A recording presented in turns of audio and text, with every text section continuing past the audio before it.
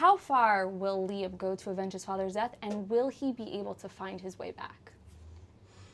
That's a very good question. Yeah. So, will Liam find his way back? I'm not going to answer that right now because you'll see that over the course of the season. But Liam will go to any extent to take Robert off the throne. Okay. He feels that Robert shouldn't be there. He feels very upset about his father's death. And more than anything, he's driven. And, you know, it's very hard to drive a one-man ship without your family beside you, without your mother, without your sister. And when there's only one man left and that's the devil standing in your corner, that's all he has. So it was fun to play this season. And so like go from like it's a great arc. I mean, because you before were like, you know, the total golden good boy the whole time, and it's like all of a sudden now, like, I mean, even Eleanor has like it's a bit of a switch from Eleanor and Liam. No, and Eleanor's now like super good or something. Yeah. You're not the problem child. Yeah, that's it. We've had a bit of a you switched. Sometimes you fight fire with fire. Right, and you guys are like on the show, you guys are twins. That's so right. like now you're switching over from like you're now the good person. That's a bit mental, isn't it? You're the bad guy now. We did switch roles. Is that because you guys can't be on the same wavelength? Is that I mean, I don't know. I think it's happened organically. Yeah, with it's the story, sort of just kind of. I mean, Eleanor's just sort of tried to get herself together. She was maturer earlier, I think, than Boy Twin, and Boy Twin now is coming into his manhood. Interesting. Yeah, I feel very fortunate to have played that character arc. I did feel like Liam was good, and he wasn't really getting him anywhere. So it was almost he was too good. He was always too good. Too good for his own good. Exactly. Sometimes being bad is fun. I think that's also the same with Eleanor. Eleanor was being bad, and it wasn't getting her anywhere, so she tried to be good. Yeah. It's kind of literally. It's interesting how they need that, you know, to like kind of just change it up, see what happens now, right? All right. Okay. So Elizabeth, we've seen Helena be this manipulative, even borderline evil, right? Now that Robert is in power and she kind of doesn't, you know, have any, like she almost doesn't feel needed anymore, right? And, you know, we've seen her be vulnerable at times, especially with regards to her children, and, you know, even be good in those instances. Will we see a more vulnerable, better Helena? To be honest, season 4, I wouldn't say Helena is better or more vulnerable. I think she's frustrated. I think she definitely has less power here than she had before. She was the queen. She's now the queen mother, and it doesn't sit well with her. And also, I think because, you know, she loves her sons and thinks they're great, and I think she's now realizing that, you know, she's probably spawned the devil in Robert, and that's really hard for a mother to realise. Yeah. So she's fighting on so many elements, and I think as the season progresses, she really does question how well. But right at the beginning, Robert says, "I don't understand why everybody always thinks the worst of me," and she said, "Well, I think the worst of you because I taught you everything you know." Right. And we know at that moment that she's begun to think, "What have I done?" Because I think with Helena, she did do atrocious things, obviously, in the first few seasons. Right. But she always did it for the greater good. So when something bad was orchestrated by her, you could see that she was putting her family and the monarchy first. Unfortunately, with Robert, he does bad things, but we're not sure that he's really putting anyone first but himself, which kind Helena of like Cyrus didn't do. Right. Yeah, so I think it's a difference, and I think she's really questioning what kind of mother she's been. So it's a little tough for her. And she does feel a bit like a spare part, because Robert isn't using her like she hoped he would. Which is why she finds television, you know. Yeah, exactly. Right? So it's a little, she watches bad TV by herself. Listen, and she's bored, and she does other things when she's bored too. You know, she raids her daughter's drugstore. There aren't any though, because she's given up. She's furious about that. She goes through her little black book and calls up some old friends. She does all sorts of things to try and divert herself. And these are the stories that, you know, go off sideways from the main thrust, which is, of course, what's happening to the monarchy. What's Robert going to achieve? Is he going to stop him? And what's happening to Alex's character along the way, who's, you know, involved in all of it because we're all her family. Speaking of old friends, are we going to see the Lord Chamberlain again? I forgot his name, but Spencer. Spencer, yeah. Is he going to come back, or is Spencer, Robert banished him forever? I think Robert's got rid of him. Like, but there are rid of people him, like to take his this place. kind of rid of, or like, you know, just. I don't think he's dead. Okay. only in show No one's business. ever really Not dead. In our show, nobody dies. Right. Well, that's a Anybody yeah. can come back. Exactly. Yes, But, at any moment. Unless But they're actually dead, they're not really dead. He right? was replaceable. Yeah. And I think he's been replaced. He has been firmly Yeah. replaced. Well, actually, Elizabeth has a newish love interest. Several. But one is a friend of mine, Toby Salmon. Okay. And he did an excellent job this season. And you had your first on-screen, or he had his first on-screen kiss with you. Pretty He good. did. He's a pretty fabulous actor. He was in season 3 playing Sebastian. Ah. And Interesting. he comes back in season He's 4. wonderful. He's Yeah. great. Yeah. He's I playing love the same person. Yeah. Okay. Okay. Yeah. I love seeing Queen Helena get. I think you did some great comedy this season. Like there were some very funny moments where you're just sort of bored and getting up to all sorts of things. Helena's sort of light relief. I Actually, love in it, season 4. which is fantastic. I It's mean, very I feel like funny. even in your dark moments, that was also light relief. I feel like you kind of play that as well, that comedy aspect. But she's the Not so much you romantic. when you were the good guy, because like I mean, there's nothing I funny want to do about more it. comedy, but they Right. keep writing the very hard, intense things, and I read the script, and it's Liam pulls a gun on his brother, or Liam, stabs nothing somebody, funny or about that. Liam does something awful, and Right. I think, well, maybe I could turn this into a light moment. Can I somehow? Right, And I get on set, I'm like, no, you can't turn a gun William, into this a light is moment. this is dark, Right. and you have to play it real. So. Yeah, no, of course. But I do relish those moments. I'm sure you relish your moments to do the comedy, and I do relish the moments to do the very Yeah. intense scenes. It's all good. I think that's what She's we're. the romantic linchpin. And you have the Yeah. romantic. She's always the emotional romantic. Right. Yes, mixed Sort of- with a mess. Yes. Yeah, but she's But you're not a mess anymore. She's emotional. She is very emotional, Eleanor. I think. I mean, And she's good. She's Right. without any doubt a good person. She's the only one that we really know is really Yeah. good. well, I mean, I think we're also. I think we're also lucky because we get to play all of those parts. Like, wouldn't you say? Like, we all get to play Yeah. a bit of comedy, Yeah. and there's heavy drama, and so Right. we're so fortunate and grateful to play these characters because there's just so much juice, and every Right. script's different. Yeah. I don't think you can say that about every show, so we're very Yeah. lucky. Okay, now going to your love interest. It seems to be a running theme, but like maybe it's because this is, catered to an American audience, but it keeps being like, you royal family with the commoners. The help, the always. help, right? Which Robert despises, even Always. though he kind of was with Catherine at one point. He was Right. Yeah. the help. So explain to me, what is this obsession with like, It was our writer's obsession. Yes. We kept saying, is there any chance we could date a prince? Right. Or it makes it a more foreign complicated, right? princess? I guess did it's say just that because to they're me. all. You wanted to see Always! I was Yes. like, always! Can't he fall in love with a Danish princess? No. I Why would've does it have to be definitely barmaid? done Does Yes. it make it more of like a tense situation because you have all this I intrigue? guess, yeah. I think it's the upstairs, Sneaking downstairs. around, Yeah, the yeah. obsession with upstairs, downstairs. People Yeah. love it when they cross. But yes, you're right. There's an awful lot of upstairs, downstairs. And in our even show. our characters love the kind of mystery of The people rough that are and the so roughness different to and- them. Like, I Right. think that's why Eleanor's so obsessed with Jasper. But it is everyone. Was You're right. obsessed with Was well now. I mean that's Even weird. Robert, you're right. Yeah. Even Robert. Everyone. Yeah, everyone. Yeah. Yeah. Yeah. Okay. So And Cyrus, We can only have sexual relationships with people on the payroll. who work in the That's in right. our house. listen, it makes sense. Like, And then we you always pay get them such to stunning like you, staff right? that it's hard to. Yeah, they don't Yeah. like movie stars. It's good. Beautiful staff at the palace.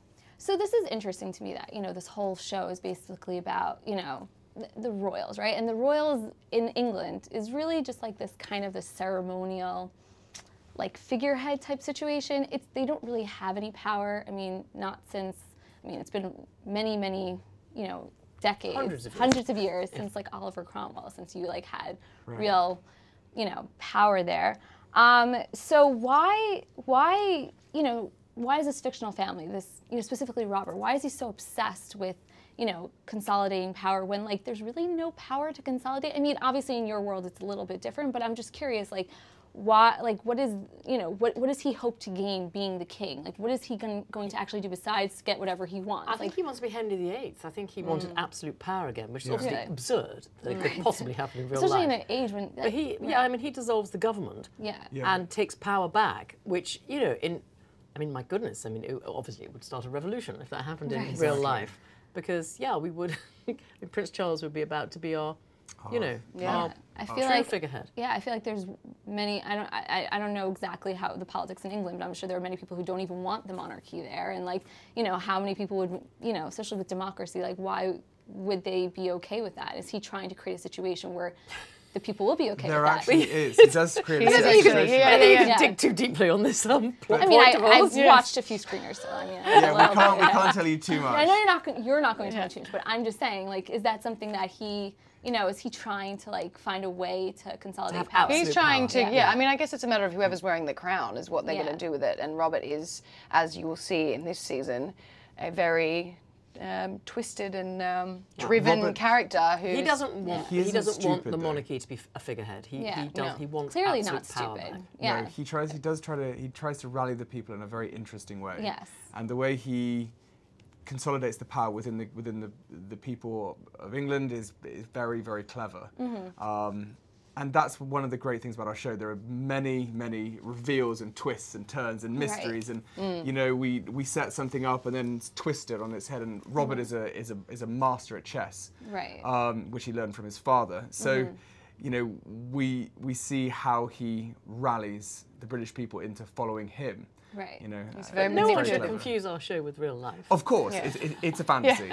I mean, I'm sure there are people who do that who'd be like, "Ooh, look, this royal family." We are fiction. Well, speaking of, you know, fiction, do you base your characters on any actual royals? Like, no, like any royal figures, No. past Not or in present? any way. No. I mean, Robert do could you? be based on I Henry feel VIII. like, you know, William yourself. Do you base it on Prince William? Well, you Sure know, what you I mean. think there's something interesting in the Prince William and Prince Harry dynamic within Robert and Liam. I do like the fact that Liam's a little rebellious and sort of has the, you know, he has his finger up to a lot of people a lot of the time. And when Harry was younger, Harry sort of had that rebellious 'Cause you're both the mentality as well. Spurs. Yeah, and you're sort of, and I like that about Harry, and actually that's what I liked about Liam, was that there is a rebellious quality, and there is a sense of self. There is a sense of I am my own person within this you know, patriarchy. Obviously, it's a matriarchy in the UK, but Yes. you know, In this situation, yeah. and I feel, yeah, that's why I actually did really connect to Liam, and I connect to Harry in that way. I think and that's why people like him, because he's very real. He is his own person. You know, he is very strong about what he wants and what he's going to do, and the organisations in which he's going to help, and the people that he dates, which is great. You know, and I love that in Liam as well. So is he going to be with Catherine now? Is that like? I mean, obviously Ophelia, like, that's kibosh, like that's not going to happen. No. But like, I know. you know, which is so sad because I loved Ophelia personally. But so Catherine, is that where this is going? Are you? I mean, obviously no spoilers. There but are no spoilers. But in the last episode, we're not going to spoil it, but there's one hell of a good twist. I mean, I love spoilers. So by all There is a means. wonderful twist. Well, I think she's in a difficult situation. She has a prince and a king after her, so you know it's a big question for a young girl. Well, I mean, She's he in was quite a position, last season. He was kind of a you know what to her. So He was, but still, I mean, she didn't behave that well herself. she didn't. She wasn't Yeah. that. You know, I mean, there are a lot of unanswered questions, which some do get answered this season and some don't. Okay. I feel like that always is the case, right? I know. It's You I should always know. just the keep it Exactly. going. And it's like, Yeah. no, we want answers. Exactly. Enough already. Exactly. I think that's. Oh, one last question. Serious final. Let's talk about your wardrobe. Okay, obviously your wardrobe is much more according to royal protocol. Yeah. Yours is not. Like neither Helena nor Eleanor's. Explain to me why. I obviously you're not the costume, you know, wardrobe person, but explain to me how their clothing contributes to their character, even though it's not exactly royal protocol. Oh, I think completely. It's really important. I mean, I work really closely with someone that does just my costumes on this. He's a stylist I've worked with forever. And it matters enormously. I can never imagine playing the scene until I know what Queen Helena is going to be wearing. It just it's a huge makes, one. it really makes a difference because it's how you stand, it's how you sit. Right. You want to know how constricted you are in the sort of formality of your costume. Yeah. And it really makes a difference to how you act in a scene, in something like this. When you are meant to be playing, you know, the figurehead of the nation. Yeah. You know, it's so not Slightly usual for promiscuous us. version of, you know, the figurehead of the nation, right? Yes, but you need to, you know, women often use clothes as intimidation, and that's very important in Right. a lot of Helena's scenes. Right. And it's very important, I would guess, in your scenes, Oh, it is, yeah. that you've Yeah. broken down you don't want to intimidate, you want to try and Right. be more easy Helena is my character is the opposite. She doesn't want to be easy. She doesn't want to make people feel at ease. She wants to intimidate them. Yeah. Whereas Alex wants to look like she's part of youth and isn't stuffy and set up there. The complete opposite is important to us. But I mean, it's interesting because, like, you know, your previous clothes from previous seasons when you were more strung out seemed more strung out. But I feel like the wardrobe really hasn't shifted that much now that you've come to this like new Eleanor's wardrobe. Yeah. Yeah, it's I mean, I guess Eleanor's it's a big part of her character, the way that she dresses herself every day. I mean, she's very heavily accessorized and it's part of her personality. It's kind of, you know, I've always seen it as though she throws on what she's feeling. So, you know, if she's feeling like Eleanor wants to kind of kick some stuff into gear, you know, it's going to be a lot of leather and boots and things like that. And then, you know, but there are moments where she's feeling vulnerable and she pulls out, you know, a vulnerable dress when she's with Jasper, or, you know, she's very expressive of it's quite clever too. Yeah, it is clever. It's interesting that both me as a real person and my character, we like her. On the rare occasions, she's dressed as a princess. So I like what you wore at the coronation when you were in a baby blue Cinderella dress. That's how Hurley and Queen Helena like her looking. And so it really actually works because, you know, I'm a generation above and we want them to look pretty and nice. She doesn't want to. Right. But sometimes she does, and then of course I think I don't mean to leave you out because your wardrobe also helps. No, but it helps with your character as well, because I mean when you're doing sketchy things, you're wearing like a hoodie, you're trying to like, and Hurley and Queen Helena don't like you dressed like that. Right. No, I'm always like, why is he sitting there not in a black tie? Why is he sitting there in a summer jacket? Just looking like Prince and Princess. I do. Do you find it's easier though to get like in terms of your wardrobe, like you don't have to like be constricted like I like you in your uniforms. I like it when you put on your whole. It's quite fun wearing the uniform. Chocolate print stuff. I mean, do you know, honestly, I feel really bad saying this, but I love my costume. I come into work, I see a pair of jeans, a t-shirt and a leather jacket, and I literally just walk out and I do my lines and I'm done. And I feel it's you just can great. walk out with your wardrobe. I can walk out with my wardrobe. I really don't even know how. I mean, I'm sure you can also, but I feel like you would feel uncomfortable if you're going to like brunch or something afterward. Do you know what? Sometimes in real life, I'll find a really nice dress and I'm about to wear it and I think, no, I feel like I'm in character. I can't. I feel a bit like I'm in a costume today, actually. Yeah, there's definitely certain knee-length dresses now that I'm like, no, I feel like I'm at work. I wore that once. Yeah, I haven't worn it before.